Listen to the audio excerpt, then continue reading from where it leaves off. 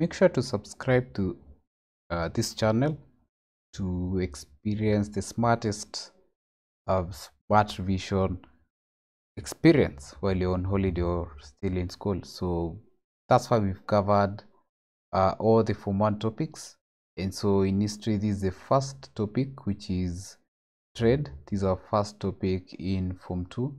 And so in this topic, we need to define the term trade. What is trade? Trade is the buying and selling goods or exchange of goods for mutual benefit. Having defined that, then we should be able to explain the methods of trade, identify types of trade, and finally discuss the origin, development, organization, and impact of different types of trade. So all these notes are available on the Google Play Store.